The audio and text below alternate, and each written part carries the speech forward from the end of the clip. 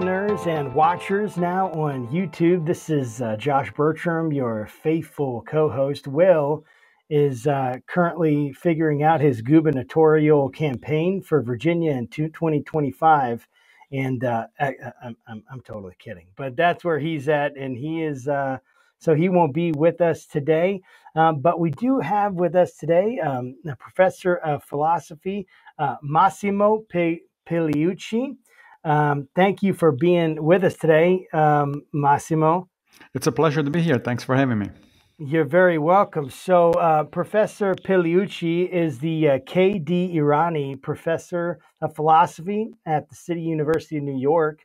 He holds a PhD in Evolutionary Biology from the University of Connecticut and a PhD in Philosophy from the University of Tennessee, Knoxville. He is a fellow of the American Association for the Advancement of Science, which has recognized him for his major contributions to the studies of gene-environment interactions and his educational efforts to counter widespread pseudoscientific beliefs, which we'll get into as we talk. He's published more than 170 peer-reviewed papers and authored more or edited 14 books, including Nonsense on Stilts, How to Tell Science from Bunk, and The Philosophy of Pseudoscience, Reconsidering the Demarcation Problem.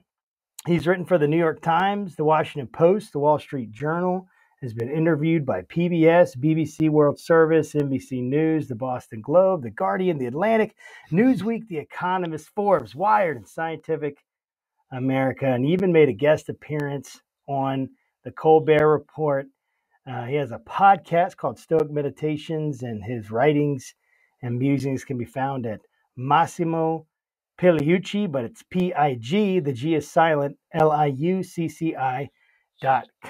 Well, that was a mouthful, Massimo. I feel like I should I don't know, be bowing down to you or paying homage to you, or maybe as the ancient Romans did, putting some incense or spice into the altar. I better not. As a pastor, huh? I don't think that would be. Yeah, that would not be appropriate. No, that's right. Well, Massimo, tell me a little bit about I read that, but what about your history? How did you get into philosophy? How did you get into biology? How did all this come together? Well, I started my academic career as a biologist, as an evolutionary biologist, to be precise. And that was because I always had an interest in becoming a scientist since I was a kid, and since I can't remember, in fact.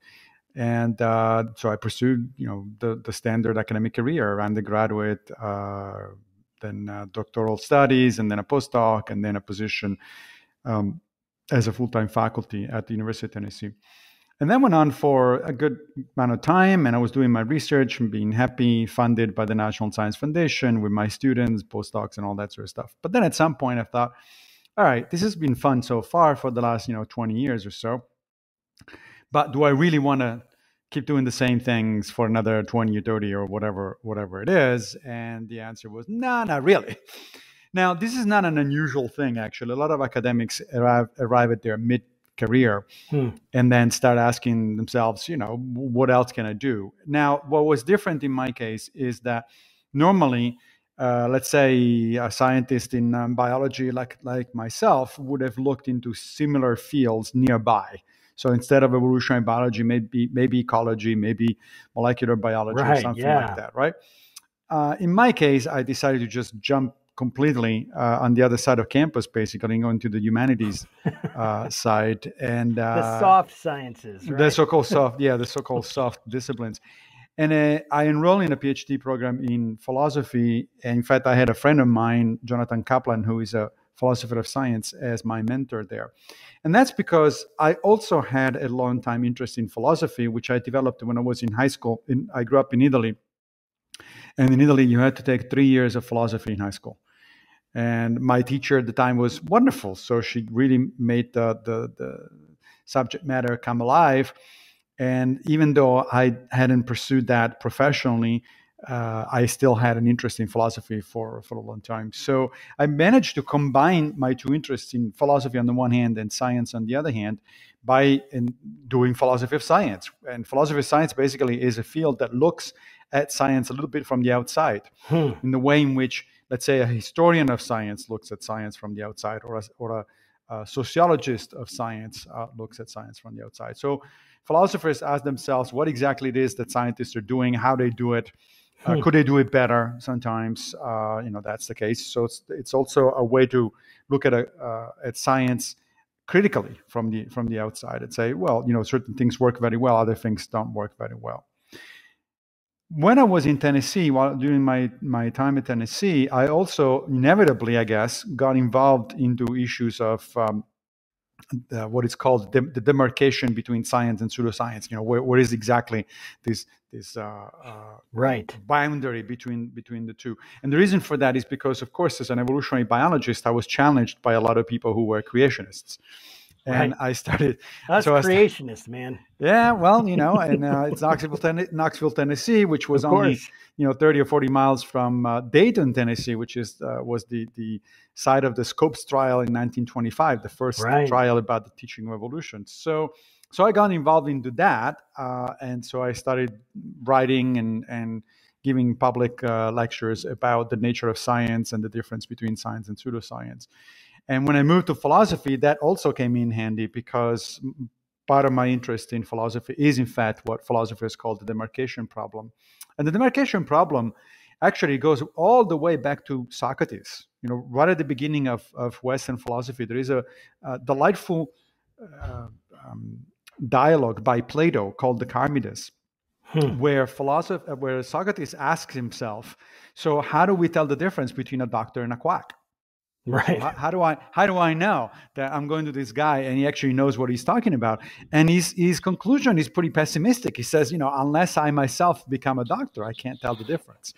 And so it's interesting that people have been talking about how to tell the difference between, reasonable science, good science, and something that is not so reasonable, so good, for literally 2.5 millennia. That's amazing. So what are the kind of questions? I mean, you kind of alluded to it when you're talking about philosophy of science, but when you're going through your two different, trajectories of evolutionary biology and then the philosophy of science, what was the most striking difference in terms of the questions that you asked in a scientific investigation versus a philosophical investigation? Yeah, that's a good question. So, when I was an active biologist, my field of interest was gene-environment interactions, or nature-nurture issues. So I studied plants, but this can be applied to animals, human beings, whatever.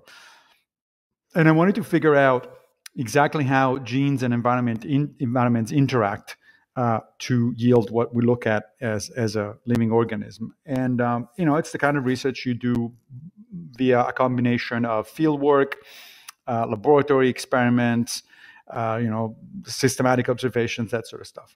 When I moved to philosophy, one of my overarching questions was, how does the field of evolutionary biology itself, the fundamental theory that underlies the field of evolutionary biology, how does that evolve over time? So, Darwin published his famous book on the origin of species in 1859. Now, we are a considerable amount of time later, and the theory has been modified significantly. No modern biologist simply signed up on what Darwin wrote more than a century and a half, almost 2 centuries ago. And so one of the questions as a philosopher was, well, how did that change? How many iterations can we identify of the theory of evolution? How did that happen conceptually? How did the ideas change over time, and why? Why is it that modern evolutionary theory is different, more complex, and in some cases even rejects some of the notions that Darwin presented in his book? So it's a little bit of a mix of history of science, because you have to understand the history before you realize, figure out why certain things happen. But also is a question of conceptual change. You ask yourself, how do evolutionary biologists justify what they say, in their textbooks? How do they justify their work? On what basis do they actually change their mind or not change their mind about things? So, if I'm understanding correctly, so we have the science as the scientific investigation is trying to answer questions, but it's answering questions maybe based on a set of assumptions.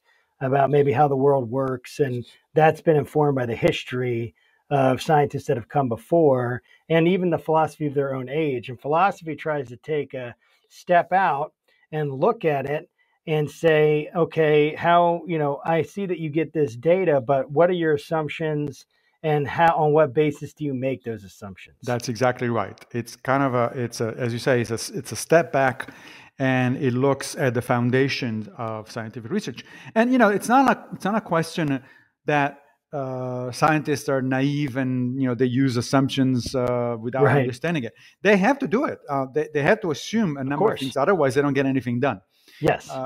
But at the same time, there is also an interest in asking, well, where do these assumptions come from? Do they stand up to scrutiny, and so on and so forth? Let me give you an analogy. Let's say that you are presented with a practical problem, let's say fixing a car, right? Well, it's not like every time you fix a car, you go back and revisit the theory of combustion engine. It's like yes, you just take it for granted that certain things work. You're a practitioner. In a certain way. Yeah, you're a practitioner. You take for granted certain things, and you go back to them only and exclusively if things really don't work and you have no idea of why they don't work. Then you might start questioning some of your assumptions. But it is interesting for somebody else to look at who doesn't actually have to bother fixing cars, to look at it from the outside and say, well, isn't that interesting that these people are using, certain notions about physics and engines and not other notions that they could equally use? Oh, that makes so much sense to me, and I have a lot of interest at an amateur level in science and in philosophy of science. And when you talk about science versus pseudoscience, especially, I'm especially interested because of how in your time, especially living there in Knoxville, it was some of this clash with creationists at a time that almost like brought this question out to you that you felt like you needed to research and understand. So what is the difference between science and pseudoscience? When people throw that word around, that's pseudoscientific. That's not really show me how you did it. But what is that the nature of the demarcation problem, and what do you think is the difference between science and pseudoscience? That's an excellent question. So for a long time, philosophers thought that there was a pretty sharp demarcation between the two. That it's pretty clear what is science and it's pretty clear what is pseudoscience. But when they actually started trying to articulate what kind of criteria you could actually use to separate the two, it turns out that no single criterion or even no small set of criteria was actually going to do the job, because you would always have some disciplines that look like a little bit more on the pseudoscience part, but they could become cross on the other side and vice versa. And in fact, historically, that has been the case. Like, for instance, think about Isaac Newton, right? We think of him today as a physicist, although, of course, at the time he was a philosopher, because physics didn't exist as a field. Science didn't exist as a field, but he considered himself a natural philosopher. Now, we think of him as a physicist because, of course, his theory of gravitation was very successful. His physical mechanics was very successful. But as it turns out, Newton spent more time during his life studying alchemy than physics. And the only reason you never hear about it is because today we consider alchemy to be a pseudoscience. So, all that time was wasted because it didn't work out.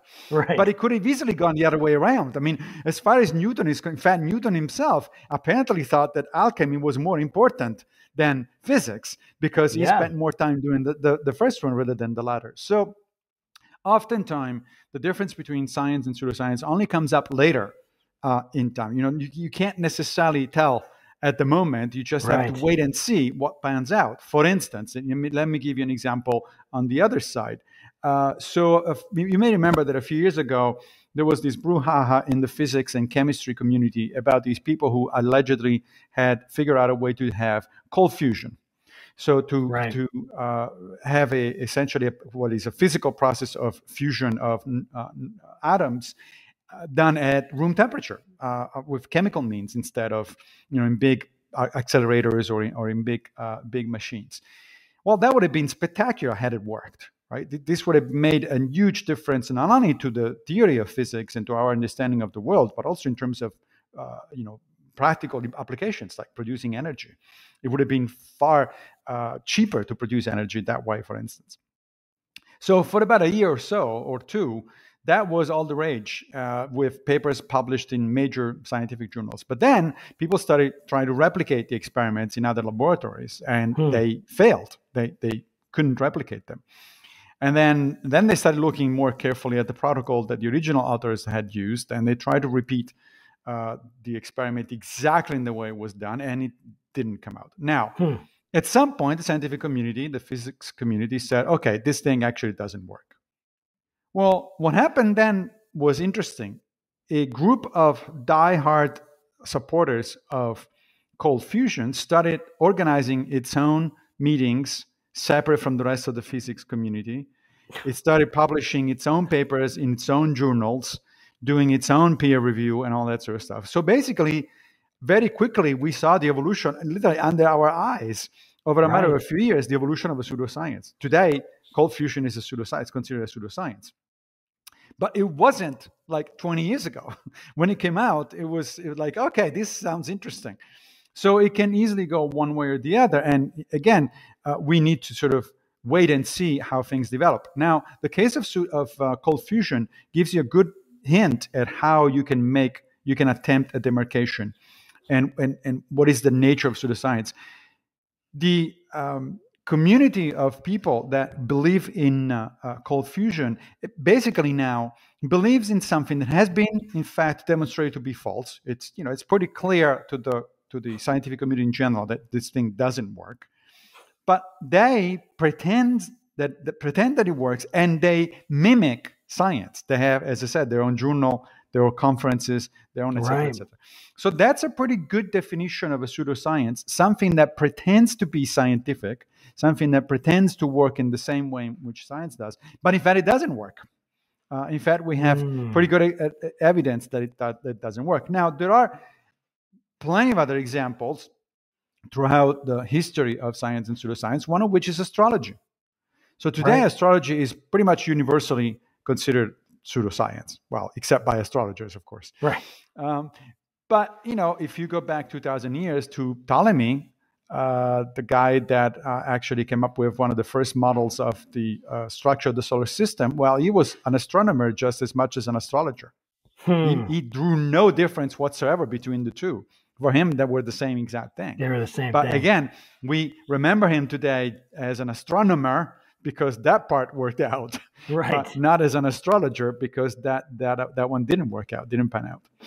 That's so fascinating to me. And of course, as a Christian, as a pastor, my question goes to, and we'll get into some of the political aspects of this, but because the political and the religious are very closely tied, as you can see, and especially in voting habits in our country and everything. And that's been the way for millennia, I think, in terms of politics and religion. But if we're thinking about, like, let's say creationism, okay, which has, when you're talking about the cold fusion, creationism, the Discovery Institute, they have their own maybe journals, they're peer reviewed, they have people with PhDs that have been on it. So what is it? So it's like, what distinguishes, say, creationism and the scientific, or in your view, pseudoscientific pursuits of, say, creationists and their creationist academics, versus, say, the more like renowned and well-known scientific theories and scientific publications and that kind of. Well, here's one difference. I know actually a number of people at the Discovery Institute. I've talked to them over the years. I've actually, or occasionally even, we had panel discussions or debates together. And here's one interesting observation. Every single person that is associated with the Discovery Institute is a Christian, usually an evangelical Christian. Every single one of them. On the other hand, if you sample the scientific community at large, worldwide, you find Christians, Muslims, Jews, Buddhists, atheists, agnostic. It doesn't matter. That tells you something. It tells you that on the one side, you have a pretty clear ideological bias. while on the other Right. side, you don't. I know that the people at Discovery Institute love to present evolution as an atheistic notion, but it isn't. I have a lot of colleagues in biology departments who are not atheists and who would recoil from the whole notion of atheism, and nevertheless they're evolutionary biologists. So right there is an interesting difference between the two. But the other, I think, more important, more substantial difference is that the overwhelming consensus within biology is that evolutionary theory is broadly correct, or at least approximately correct. And equally, there is a very broad consensus that creationism isn't anything that you can build on. I mean, you cannot use the notion of intelligent design to actually discover new things in biology, to actually bring forth a research program in biology. And that is why it's considered a pseudoscience, because it doesn't lead anywhere. It doesn't go anywhere. It doesn't produce anything other than, of course, the reinforcement of a particular ideological, religious, mindset. Now, people often tell me, "Yeah, but wait a minute. The experts sometimes are wrong." Sure, of course Right. they are. Sure. We're all human beings, right? But let me ask you a question, not you personally, but ask Sure. these hypothetical interlocutor a question in return. It's like, so if not to the expert, where you want to go to Yes. get some answers, right? So let me go back to my example earlier on of, you have a car, and let's say that your car breaks down. Where are you going to bring your car? Not to the preacher, not to the dentist. You're going to bring it to a mechanic. Why? Right. Because the mechanic is an expert. Now, Right. does that mean that the mechanic is going to always be able to solve the problem with your car? No, because he's a human being. So sometimes he's not going to get it. Sometimes the problem might not be solvable at all. So if the mechanic doesn't solve the problem, what do you do now? Now you go to the dentist or the preacher? No, you go to another mechanic, right? And eventually, if no mechanic can solve the problem, you're just going to junk the car and get a new one, right? So in terms of sheer common sense, that's the way we work in day-to-day life. We go to the expert community, or an expert within that community, and we say, hey, can you fix this thing? Or can you tell me how this thing works? We do not assume that the experts are infallible, nor do we assume that we're always going to get a satisfying answer to the question. We simply assume that our best bet by far is to go to the expert or the community of experts. That applies to science as well. Science, in that sense, is no different from, if you have a problem in your car, you go to the mechanic. If you have a problem in your teeth, you go to the dentist, and so on and so forth. And if you have a problem with your faith, you go to the preacher, right? Again, you're not going to go to the mechanic and say, hey, I have a problem here, an issue. I don't understand the Trinity. Can you explain it to me? It's like, no, you're going to your preacher or your priest. So one of the things that really baffles me is that nobody would disagree with the kind of scenario that I just presented you, and yet a large number of Americans seem to have a problem with scientific expertise as opposed to any other kind of expertise. We have no problem whatsoever with other kinds of experts, but somehow when it comes to science, we kind of pick and choose. I would like to add that it's not that Americans have a problem with science in general. They only have a problem with science when it conflicts with certain ideological positions. Right? Because the very same people that deny evolution, let's say, or climate change, then those very same people are attached to their iPhone and depend on for their lives on their iPhone, which means that they trust science, right? Because that's a scientific product. That's a technological product. So they go to the doctors. They might not go and get vaccinated for COVID because they might have certain strange ideas about COVID vaccines, but they do go to their doctor otherwise, right? If they have anything from a flu to cancer, they're going to go to their doctor. So it's kind of a pick and choose. That would be like, I'm going to my mechanic, but only if the problem doesn't concern the brakes. If it concerns the brakes, then I'm going to go to the preacher. It's like, what? No, that doesn't make any sense. No, I really understand what you're saying, and So what I want to just return to creation for a second, just to make sure I'm getting my mind around what you're saying.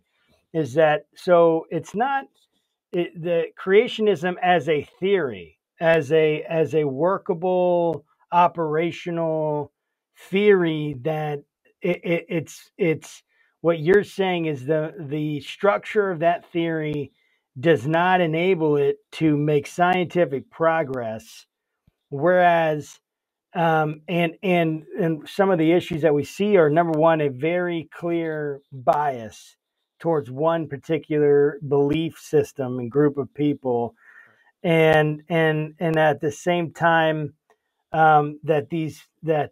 whereas evolutionary theory would span all sorts of different belief systems.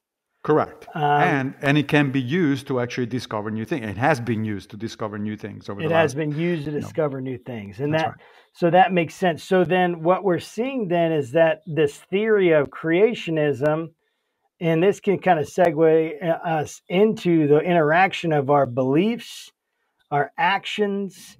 Like, for instance, what you talked about the COVID vaccine, which is a very, very, very clear and very what's the word I'm looking for? Very profound issue that we're facing right now, which uh, it gives us, like, it materializes this conversation. Right. Exactly. That's not the right word, but anyway, it makes it very concrete. Yeah, it makes it very concrete because it makes it concretizes. That's a better way. Yeah. So when we're talking about so we have this theory that works. And it's based on replicate. It's been replicated. It's been used with great success in terms of, say, the evolutionary theory, and the scientific method used with great success to make advancements to understand knowledge. This spans all sorts of different ideologies. So what we're saying is that the creationism theory is more of a ideology than it is a scientific method. That's right. Exactly. Okay. So what do we do when, in terms of, like, all these different belief systems that are using science, those are just two different types of questions, scientific questions versus metaphysical questions? Yeah. Well, if you're talking about metaphysical questions, then of course there is a whole different discipline that deals with those questions, and that's philosophy. Yeah. Right. Philosophical questions. Yeah. Right. So I would, if we're talking again, it comes down to who are the experts here, who is the relevant community of people that actually worked on these things. Now, if you were to go, if you're interested in, let's say, in the problem of free will, which is a metaphysical issue, right? I wouldn't go to a scientist to ask them, what do you think of free will? It's like, I don't know. You cannot do experiments on free will. There are people actually that claim that they do, but it turns out they don't. There are some neuroscientists who have made claims and on those in that direction. But as it turns out, I just read a really interesting article just a few weeks ago that says, no, not really. Neuroscience doesn't really have a lot to do with free will. So if you're interested in free will, or if you're interested in questions of meaning, for instance, then I would say don't go to a scientist. Go to somebody who has actually spent their lives thinking about free will. That would be a metaphysician. Metaphysics is a branch of philosophy. If you're interested in questions on meaning, you might want to go to an ethicist, to somebody who studies those questions. And there too, you will find the exact same variety from an ideological perspective, right? Right. I know metaphysicians who are Christians, Jews, Muslims, atheists, and so on and so forth. And the same goes for ethicists. And there, it means that the community does not have a bias. Individuals will, right? Because you might talk to an individual ethicist who happens to be a Christian, and he will give you a particular view of things. Yes. But then you talk to another ethicist who is not a Christian, and you might say, well, actually, wait a minute, there is a disagreement here. And in those cases, it will be interesting to compare different points of view within that field of expertise and say, oh, well, that's interesting. That if the expert has a particular background, he's going to tell me X, and if he has a different background, he's going to tell me Y. You need to be aware of the fact that even experts can have biases, of course, and Of that course. goes, because they're human beings. That goes for scientists as well. We all have biases. What makes science different from other Yes. sort of ways of knowing, so to speak, is that ultimately, Epistemology. right? It's Yeah. right. It's an epistemological question. Ultimately, scientists have to collide with nature, with reality. So you can have all the biases that you want, you can have all of the ideas that you want, but if when you're going to do the experiment, either it's going to work or it's not going to work. You can think, for instance, that you can fly out of the window and go up, but if you try it, you're going to fall down and smash yourself on the Right. pavement, right?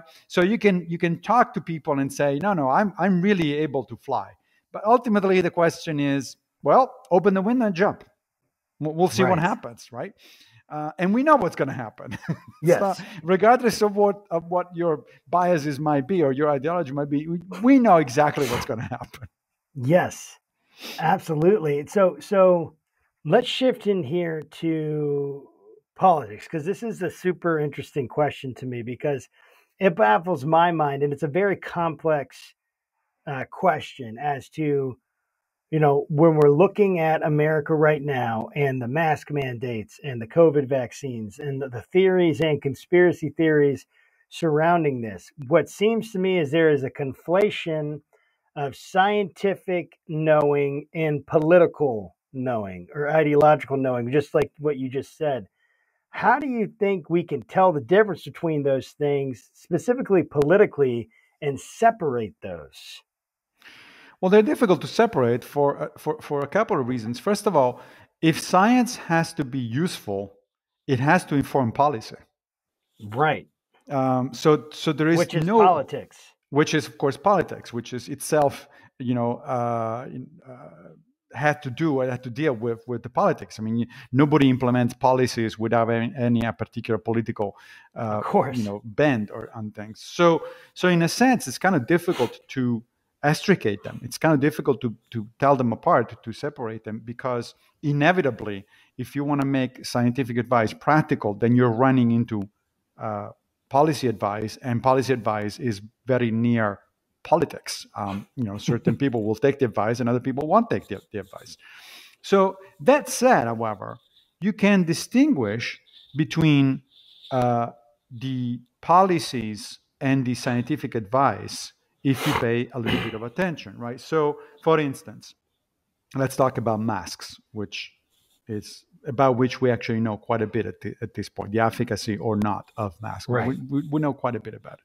So what is the scientific consensus at this point about masks? Well, the data show pretty clearly that masks do protect individuals, although to different degrees, depending on what masks you use.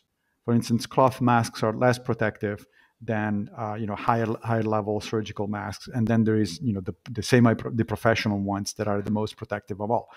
Now we even know how much, what the numbers are, right? So viral particles are filtered. 99% of viral particles, 95% of viral particles are filtered out by the very high end masks, and only about 40 to 50% by the cloth masks, if they're worn correctly.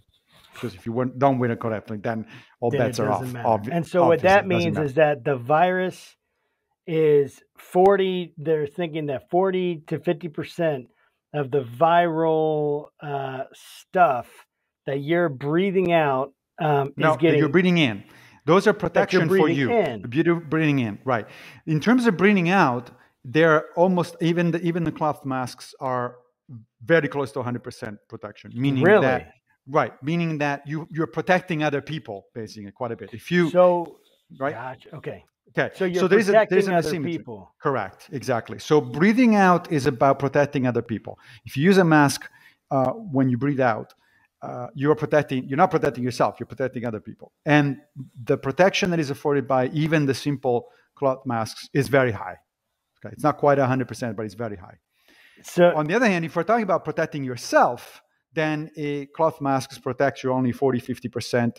In other words, it intercepts only 40-50% of the particles, viral particles, and then better masks protect more. Now, that's the science, right? That's the best science that is available at the moment. Right. Of course, as all science, that could change. We knew far less about masks, for instance, a year ago or a year and a half ago when the pandemic started, because people hadn't done that many studies about, we had not been in a pandemic for a long time, for a century. So Yes. we didn't really have a lot to go on. But now this is the current consensus. And again, we should always understand that current consensus means literally the current majority opinion within science. That could change, right? New data may come in, and you would hope that if new data comes in, the scientists do change their mind. You don't want people to be stuck on one thing regardless of the data that comes in. But right now, that's the best understanding that we have. Now, then we move from the facts of science, as much as science can tell you, to the policy. So given that information I just gave you, and given a number of other variables, such as the infection rate of the virus in a local community, such as the fact that you may be indoor or outdoor, such as the fact that you may be vaccinated or not vaccinated, such as the fact that you may be immunotolerant or not, or immunodeficient. All of these other things enter into the equation, and that's why it gets complicated, right? Yes. But once you have all of that information, then the policymaker can say, okay, given all of that, my best guess is that people should wear masks, not wear masks under these conditions, but not others, and so on and so forth. For instance, I'm here in New York City, and New York City has changed and keeps changing the policy, not only because the data changed, not only because the information that comes from the science changed, but because the situation on the ground is different, right? So, for instance, during the summer, for much of the summer, the numbers in New York were fairly low. In terms of, so the percentage of people that tested positive was very low. That meant that New York did not enforce a mask mandate outdoors, or if you were vaccinated, even indoors. And that policy, to my mind, made sense, because what you have there is like, look, if you're vaccinated, you already have a fairly large percentage of protection. It varies depending on the vaccine, but you have a very good protection. Not 100%. No vaccine will protect you 100%, but you have a very high percentage. On top of which, the chances that you're meeting somebody indoor in that particular environment who actually carries the virus and is infected is very low. So balance that against the inconvenience of wearing a mask when you go to a restaurant or something like that. Right. And, the policymaker said, you don't need to. But now the policy is changing because the number of positive cases has increased in the meantime. So there is an increasing number of cases. So now my chances to meet somebody with a significant viral load is higher, right? And I am vaccinated, but I was vaccinated 6 months ago. And we know that vaccines start losing efficacy after 8 months. And this is all vaccines, or just this? Right. Right now, I'm talking, no, not all vaccines. It depends on the vaccine. Just COVID vaccines.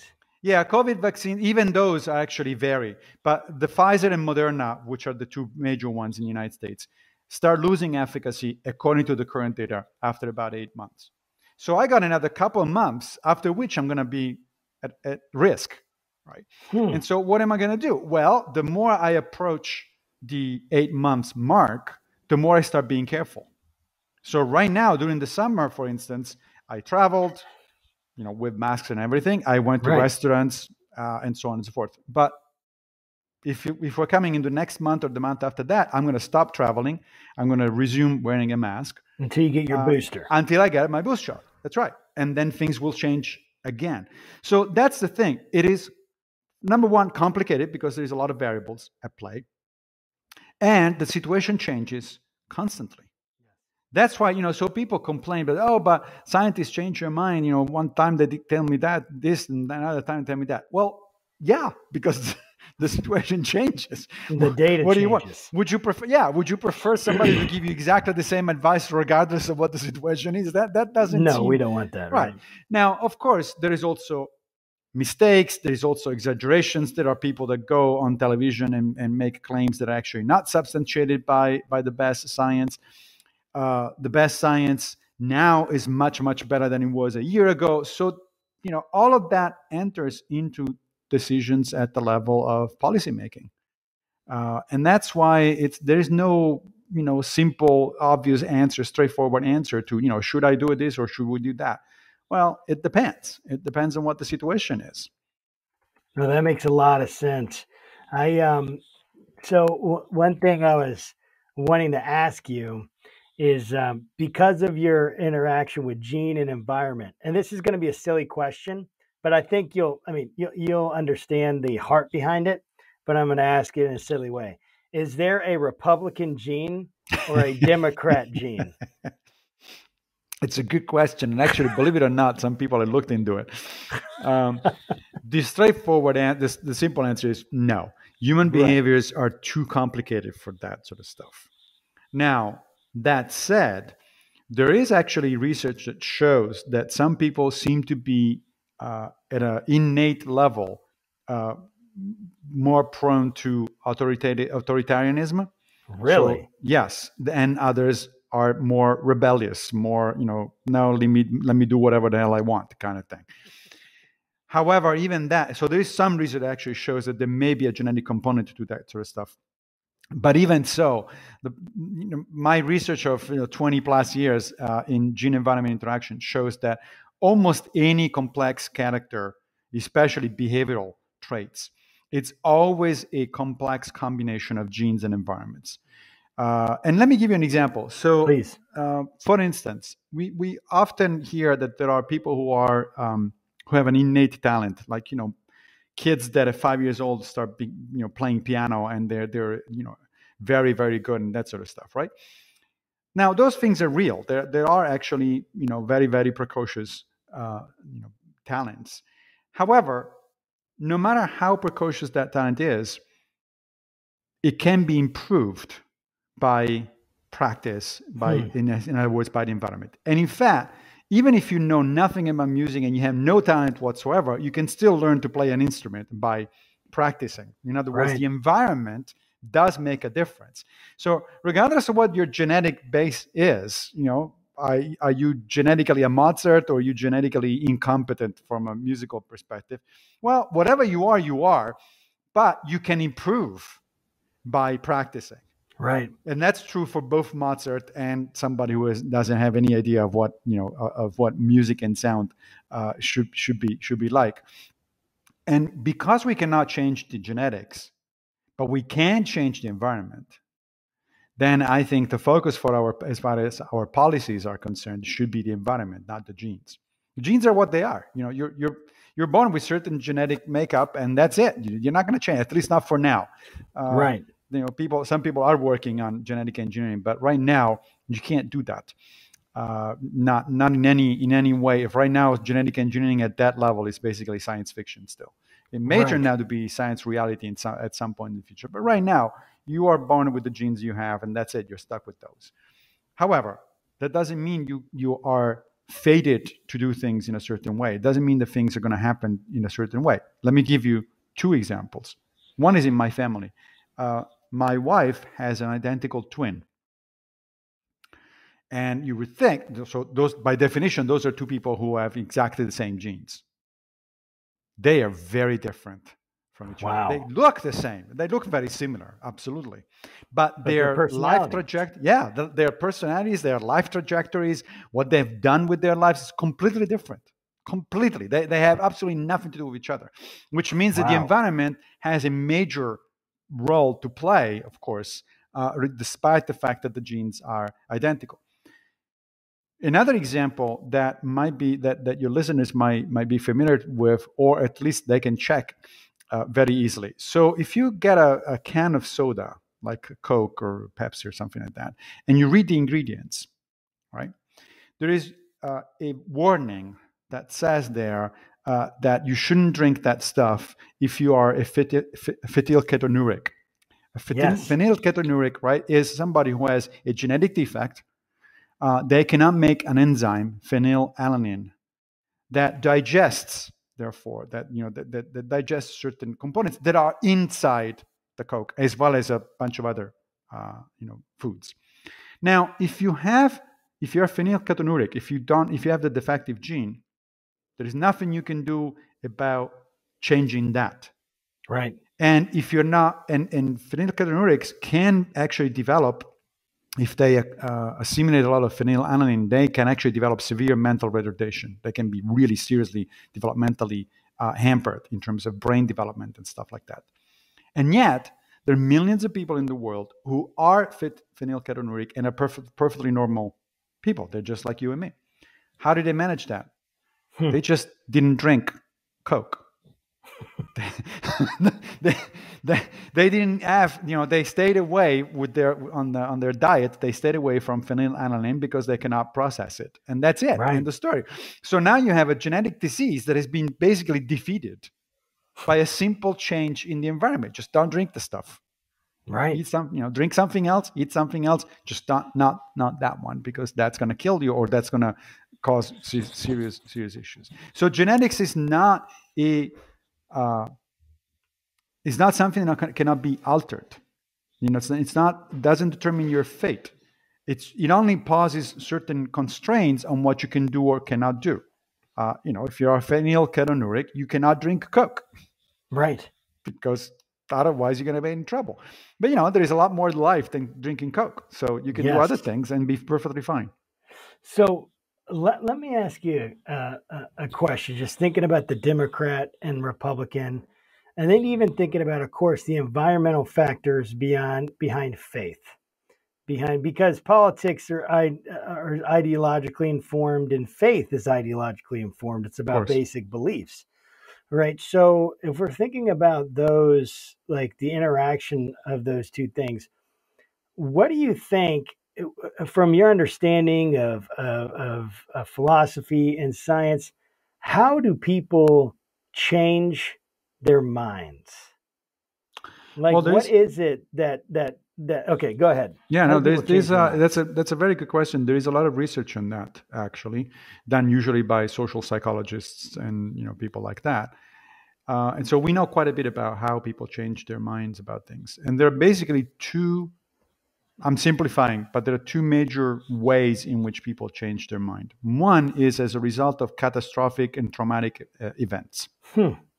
Right, so we are coming up tomorrow on the anniversary of 9/11, for instance, and a lot of people either embraced faith or, in fact, lost their faith on that day, or the day after, or shortly thereafter. Why? Because they're suddenly presented with a macroscopic event, a major thing that they not expect, that it's traumatic, and they have to cope with it one way or another. So one way in which people change their beliefs, either politically, for instance, or religiously, is as a result of a traumatic event. Doesn't have to be something as traumatic as 9/11. It could be simply your mother dying, right, or your child dying, even worse. Right. Again, people react in either one of those two ways. They either embrace religion or, in fact, abandon religion as a result of traumatic events. The other major way in which people change their mind is very slowly, over a period of months or years, and as a result of multiple exposure to different perspectives. So, for instance, think about back to your own life, and try to think about the times you change your mind about some major issue. Right. I actually have a blog where from time to time I publish an entry that says, "Okay, I changed my mind about this." Right? So I kind of have a record about major things. Cool. Not minor things like do I prefer chocolate ice cream or vanilla ice cream? Hey, that could be major. That could be major. I don't know. I have no idea why anybody would not prefer chocolate. But anyway, major things. So it happens. People change their mind about all sorts of things. Now, if you pay attention to how that happens, I cannot think of a single case, maybe very rarely, where I'm having a discussion with somebody, let's say a friend or a colleague or something, and then all of a sudden in the middle of a conversation I say, "You know what? You're right. I just changed my mind. You just convinced me." That doesn't happen for a number of reasons. Number one, because typically we don't like to say that we're wrong.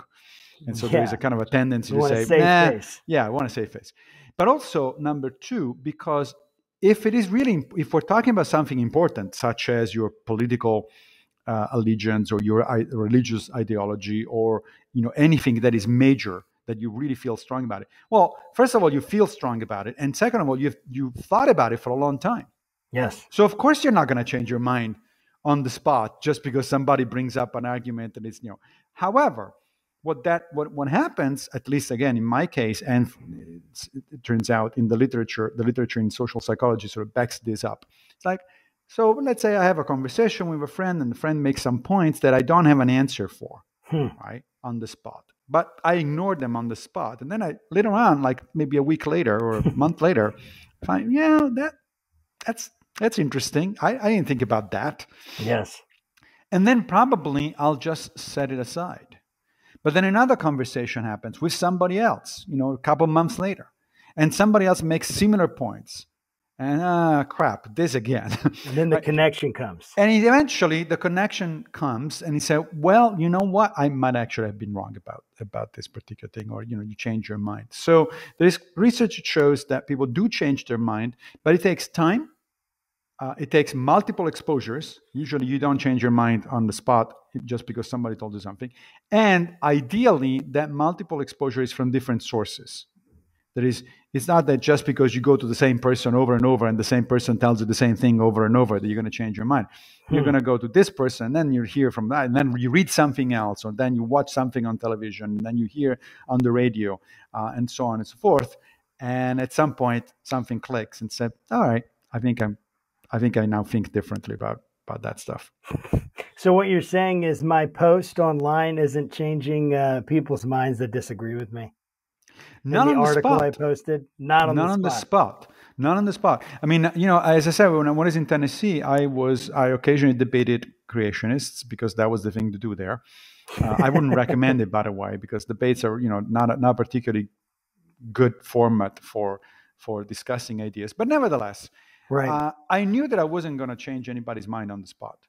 But years later, I still get emails or letters from people that say, I was at that debate you did like 20 years ago, and I certainly didn't believe what you were saying in the moment. But you kind of made me start thinking about stuff. And then, a few years later, I actually did change my mind. Wow. That's amazing. But, It is. you're very rarely going to see the results of that sort of stuff. I tell you one thing that happens, however, that is useful. And this is an experience that I just had literally like 2 days ago. So on my blog, I published something, and somebody disagreed vehemently. So they just like their first post was like their first comment was like on my nose. It's like, oh, I can't believe you're writing this kind of thing. And okay, so usually when that kind of stuff happens, I do one or two things. Either I ignore it because I'm not bound to answer everybody's comments. I Of just course. don't have the time. Or, as in this particular case, I say, well, okay, let's talk about this. So why do you think that? Right? So instead of answering, oh, you're an idiot, why are you so stupid that you don't get what I just wrote? I Right. said, well, let's talk about it. Let's think. 2 exchanges later, the guy said, I don't think we're that far from each other in terms of positions. And I appreciate the fact that you managed to turn a confrontational, something that started out as a confrontation, into an actual conversation. So Right. it does work, but it takes time and effort, and you may not be able to see the results because Yeah. you may convince somebody, but they are not going to write to you, and therefore you'll never know. Yeah, that makes a lot of sense. So following on that, and this is kind of there's a practical question at the end, but this is our last big question. So we have a variety of listeners: Christians, atheists, Muslims, Hindus, people that are from the left and the right politically in America. Um, what do you think, in your experience and your understanding, what do you want to say to them, to say to our listeners about how to interact with each other on these topics? I would answer the way in which Aristotle actually answered that kind of question, like 2200 years ago. So Aristotle wrote an important book on rhetoric, and rhetoric is the art of persuasion, right? Essentially, it's how do you change people's minds? How do you interact with people? And Aristotle said, well, if you want to interact positively with people, if you want to give them a chance to change your mind and maybe agree with what you're saying, you have to have three things that you keep in mind in the way you interact with people. He called them the logos, the pathos, and the ethos. These are the Greek words. But the logos means you have to have good reasons and good facts on your side. So make sure you do your homework. Right. Make sure that if somebody says, well, how do you know that? You have an answer. Because if you don't have an answer, you lost people right there. It's like, okay, this guy is full of crap. He's just making things up. Unless they agree with you. And then they're like, of course. Yeah. Right. So have the logos ready there. You have to have your good arguments. But good arguments by themselves are not going to convince many people. What you also need is the ethos. Ethos is basically a reputation. It's like people have to trust you. And so you have to work on a human level to show people that you are actually a nice guy, that you're actually trustworthy, right? I still remember after one of my debates with a creationist, somebody came up to me and said, I don't believe what you were putting forth during the debate, but I have to say, you seem like a really nice guy. I said, okay, that's progress. Because if you see the other person as evil, as the enemy, as misguided, as stupid, and so on and so forth, that's the end of a discussion. You're not gonna go anywhere. So that's the second component, the ethos. You have to make sure that people understand you're just like them, you're a human being, and you're doing your best. And the third is the pathos. Pathos means emotional involvement. You have to make sure that other people understand that this thing, whatever it is you're talking about, actually matters. And it matters to them. So, for instance, if we were having a conversation about COVID and, should you get vaccinated or not, should you use masks or not, and so on and so forth. One thing you might want to bring up is like, well, are you concerned about your kids getting the virus? Are you, everybody's concerned about their kids. So it's like, it matters to you. It's not just, this abstract thing that happens and you have nothing to do with it. You are the one that might end up in the ICU, or your kids might end up in the ICU. So surely that matters. Now, just because you care about your kids, of course, it doesn't mean you're going to buy my position on it. But if you put those three things together, right? So you have a good argument. You show that you actually are a reasonable person and you're interested, you want to do the right thing. And you point out that these things actually matter. Well, now we got something. Now we can actually have a conversation, right? And we can go somewhere. Otherwise, if you rely on only one of those three things, Aristotle says, don't waste your time. Man, those are such wise words. What projects are you working right now that you want to let the listeners know about? I'm working actually I'm almost finished with a new book that looks at the relationship between politics and philosophy. That's awesome. Yeah. Well, maybe we can have a conversation about this next year when the book comes out. So it starts out, the book starts out with a famous dialogue between Socrates, as I said, arguably the most famous philosopher in the Western tradition, and Alcibiades. Alcibiades was a young Athenian who was brilliant, handsome, rich. I mean, he had everything basically. And he happened to be also a student of Socrates and a friend of Socrates. And Alcibiades wanted to go into politics, which he did eventually, and wanted to shape the world and wanted to, shape